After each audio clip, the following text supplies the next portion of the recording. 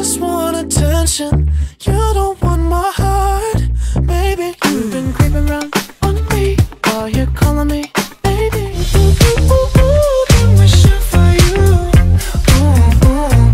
Try to do it. I would like to get to know you, baby. Like to get under your sexy body. I would like to get. Hey guys, what's up? It's Lisa, and today's video is super exciting because it's about Thanksgiving. I'm sorry about the lighting. You know, I didn't ask for daylight savings time to end. I'm also decorating my room into it being holiday themed. So again, I promise for my next video, better background, better lighting, better everything. I'm gonna be showing you guys some treat, drink, and decor ideas for throwing a Friendsgiving party, or you can use this for any holiday. If you're hosting a family Thanksgiving at home, or your family members are hosting it outside of your house, oh no.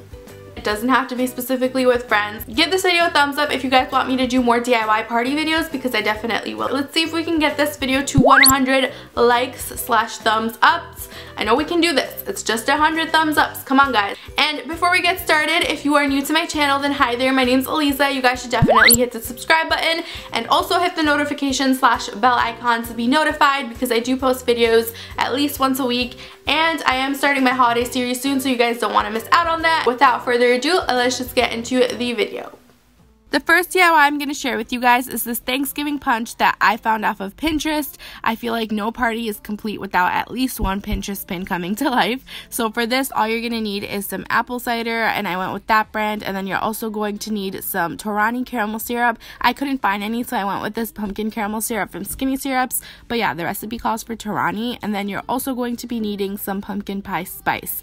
Now, I don't quite remember like the exact measurements of however much you're supposed to put in.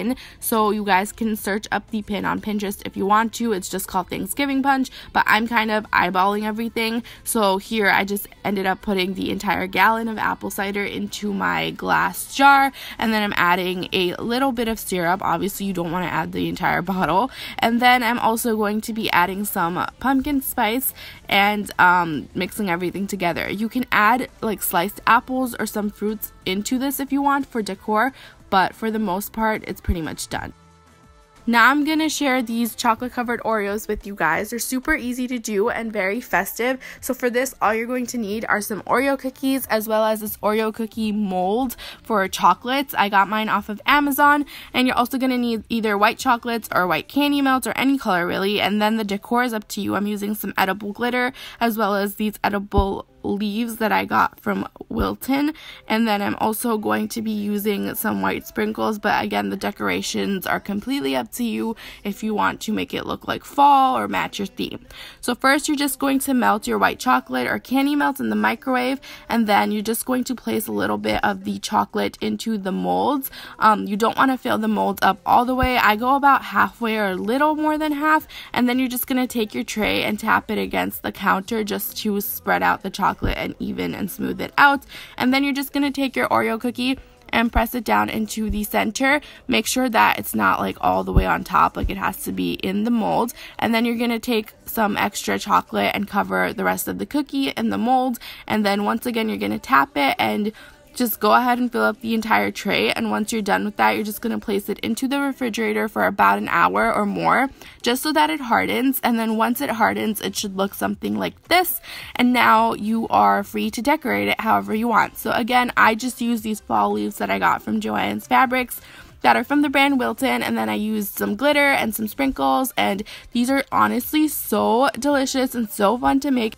Now I'm going to move on to showing you guys some DIY decor ideas for your party. So the first thing that I'm actually going to show you guys how to make is this backdrop. It's super easy to do. So for this, all you're going to need are some paper fans. You can DIY this if you want with cardstock or construction paper, but I just got mine from Party City because I thought that it would be easier. So I just assembled mine and cut off the little tags.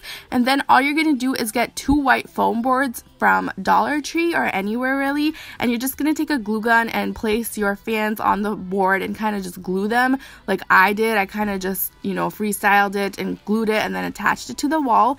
And now for the banner, all you're going to need is some cardstock paper or glitter cardstock. I got mine from Michael's, and all you're going to do is use like a cutting machine if you have one like Cricut or Cameo to cut out the letters. If you don't have one, you can go ahead and trace them and cut it out if that's what you feel comfortable with.